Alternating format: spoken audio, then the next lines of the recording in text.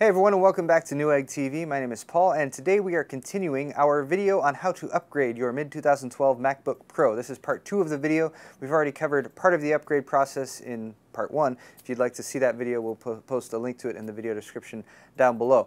Now, just to cover what we've done so far with our MacBook Pro upgrade, as well as what we're going to be doing in this video in part 2, let me walk you through that. Essentially, what we have done is we first started by removing our MacBook Pro's optical drive, the slim optical drive that's right here.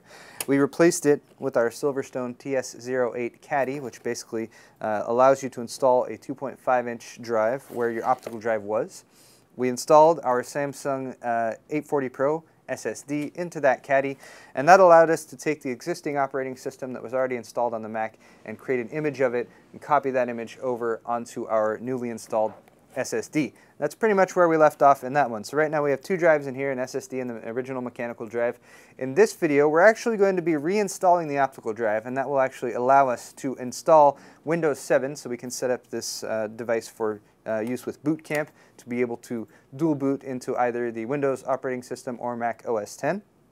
I will mention at this point that you can skip the reinstallation of the optical drive if you, for example, have an external optical drive that you can just plug in via USB, or if you already have your copy of Windows, and we're using Windows 7 Ultimate, you can use Windows 7 Home or any of the other versions. Windows 8 also works just as well, but you can use tutorials that exist elsewhere on the internet to create a actual USB key installer for your Windows 7 drive. That will also allow you to bypass the reinstallation part with the optical drive. But for our purposes, we're going about this assuming you don't have another computer available to you, so we'll be showing you how to do that. Finally, since we're going to have the system all opened up and ready to go, we're going to go ahead and give ourselves a memory upgrade. We'll be installing this Kingston dual channel memory kit.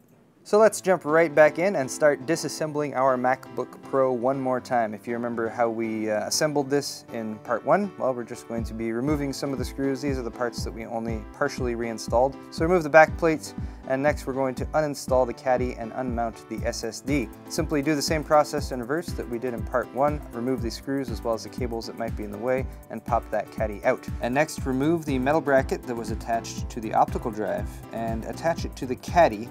Note that there are 2 longer screws that come with the Silverstone Caddy that you'll need to attach that metal bracket. We're going to be swapping our new SSD into the place where the mechanical drive currently resides. So you'll see 2 Phillips head screws. Simply remove those from the mechanical hard drive and remove the plastic retention bracket. Next up, lift the plastic tab, remove the hard drive, and disconnect its serial ATA ribbon cable. Note that the MacBook's hard drive has 4 small metal screws. They're kind of like plugs. You'll want to remove all 4 of those and then reinstall them on your SSD. Next, we're going to simply install the SSD into that same position, so pretty much the same process in reverse. Connect the serial ATA ribbon cable, set the SSD drive in the bay, remount and reinstall the plastic bracket and the screws. Next, we will reinstall the optical drive. Use the same method that we used to install the Caddy in part 1. Install the optical drive back in its place, secure it with the screws, and replace the cables above it. Finally, while we've got the back plate for the laptop open, we'll go ahead and replace the system memory. This is actually a fairly simple process. Just pull the plastic latches away from each side of the SO DIMM on the memory that's already installed. You'll see the memory pop up. You can simply pull it out once it's popped up like that. Next up, repeat that same method for the second DIMM that's right below it, and then we're going to insert our new DIMMs, install them at the same angle that you saw the original DIMMs pop up to, push them down until they bottom out, and then push down on the top of the DIMM until it pops securely into place and the latches snap on top of it, and do so with both DIMMs. Now that our hardware is configured, we can move on to setting up dual boot. So go ahead and boot up your Mac, and it should be booting off of the SSD now. We're going to the Go menu, then Utilities, and then Boot Camp Assistant. Once you have accessed Boot Camp Assistant, you will want to uncheck the first box and then check the next 2. Next, you'll be prompted to insert either a blank CD or an external drive to save the Apple Boot Camp driver to. After the Windows support files have been saved to your external storage, you will next set your desired operating system partitions. Next, we're going to insert our Windows installation disk into our optical drive and click Start Installation. When prompted, go ahead and select the Boot Camp Windows partition. Once Windows installation is complete, you will need to install the Apple Boot Camp drivers. This will also install a Boot Camp control panel in Windows in the system tray. This will let you change settings like which startup disk you want to use, so you can indicate here, I want to always boot to Windows, for example, or I always want to boot to the Mac operating system. It's also available in the Mac operating system under Startup Disk Preferences. And of course, once you have set this, you always have the option to hold down the Option key while you're starting up your laptop, and that will give you a list to choose from. Now our software is all configured, but we have one last step on the hardware side, and this is actually optional. Some folks are really only interested in the SSD upgrade, and if that's all you want and you want to keep your optical drive, well, go ahead and leave that in there. Just make sure everything is mounted and secured permanently. However, you do have the option to remove that optical drive one more time, go for an SSD plus hard drive option, and that will give you a much greater amount of storage space.